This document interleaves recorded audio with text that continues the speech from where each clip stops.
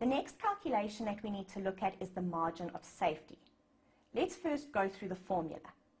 You calculate the margin of safety by taking expected sales, deducting break-even sales, and then dividing by expected sales.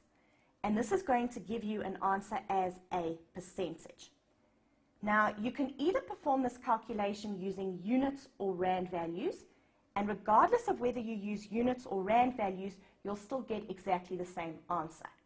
So if you're working with units, you take expected sales in units, you deduct your break-even point in units, and you divide by expected sales in units. On the other hand, if you are working with rand values, you take the rand value of your expected sales, you deduct your break-even point in rands, and you divide by the rand value of your expected sales. So what does this calculation tell us? It indicates the amount by which sales can decrease until the break-even point is reached. So let's say, for example, you've calculated the margin of safety to be 40%.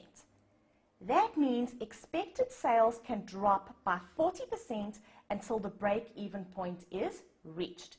If sales drop by more than 40%, then the company will suffer a loss.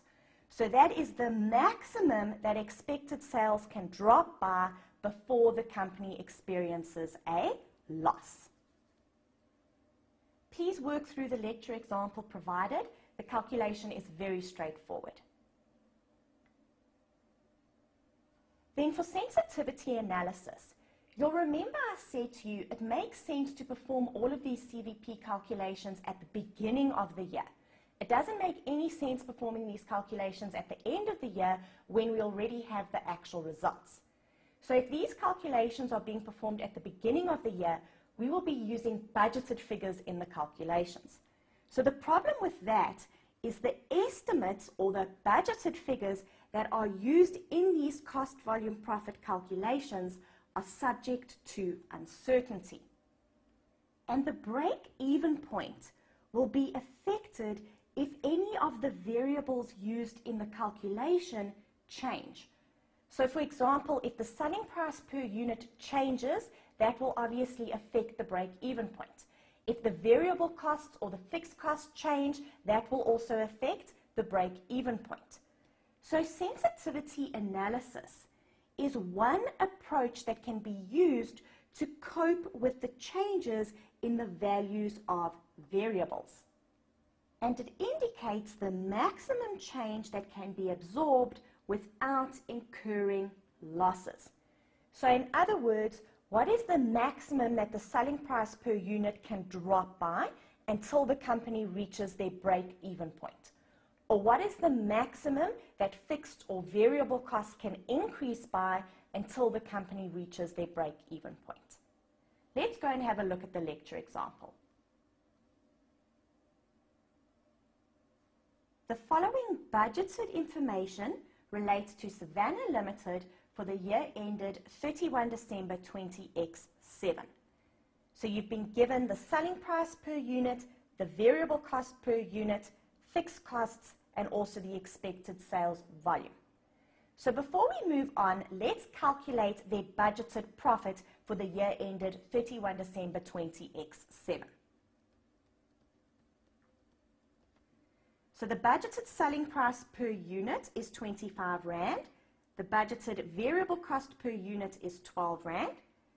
They expect to sell 250,000 units.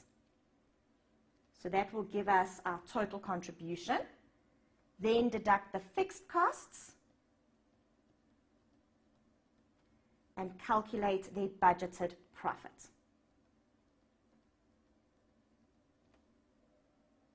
So let's go to the required.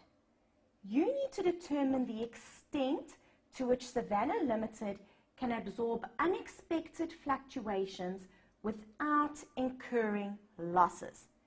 And first we need to perform this calculation for the selling price per unit.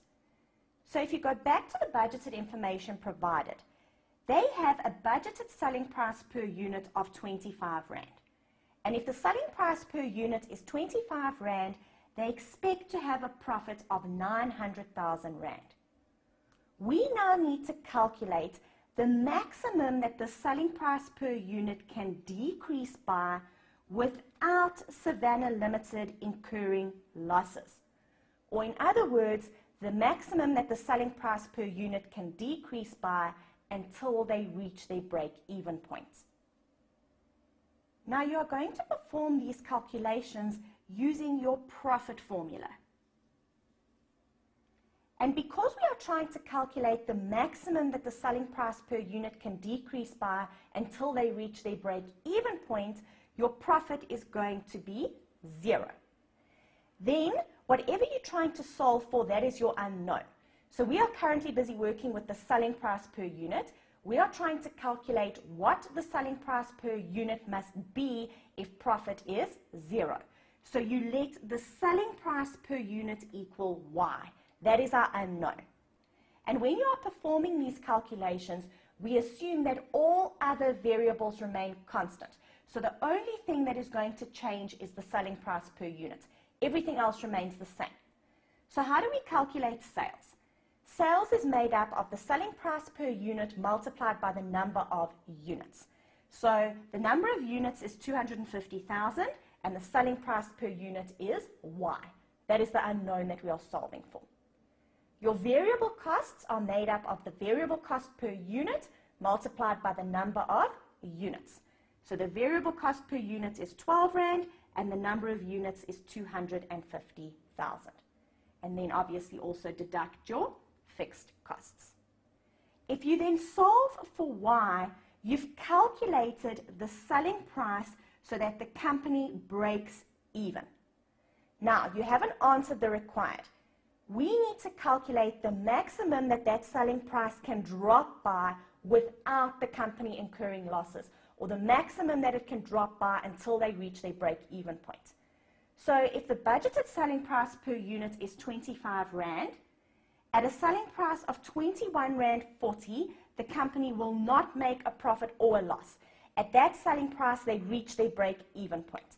So that is the minimum selling price. If the selling price drops below this point, then the company will suffer a loss. So we obviously don't want that. So if we are trying to calculate the maximum that it can drop by, you take the budgeted selling price, you deduct the selling price that you just calculated over here, and you divide by the budgeted selling price. So the maximum that the selling price per unit can decrease by is 14.4% before a loss is incurred. If the selling price per unit drops by more than 14.4%, then the company will suffer a loss. Now, I want you to look at the rest of the calculations on your own, applying exactly the same logic. So next, you are going to calculate the maximum that the sales volume can decrease by without Savannah Limited incurring losses. You are then going to calculate the maximum that the variable cost per unit can increase by without Savannah Limited incurring losses. And lastly, you are going to calculate the maximum that their fixed costs can increase by without the company incurring losses. Please remember, for all of these calculations, you are going to use the profit formula. Profit is always equal to 0 because we are trying to calculate the sales volume, the variable cost per unit, and the fixed costs at the break-even point. And whatever you're solving for, that is the unknown, and that is Y. So if we are trying to calculate the maximum that their sales volume can drop by until they reach the break-even point, you let the sales volume equal Y. When you are performing the calculation for the variable cost per unit, you let the variable cost per unit equal Y. And the same logic applies obviously also to fixed costs. So please look at the remaining calculations and apply exactly the same logic as I did with the selling price per unit.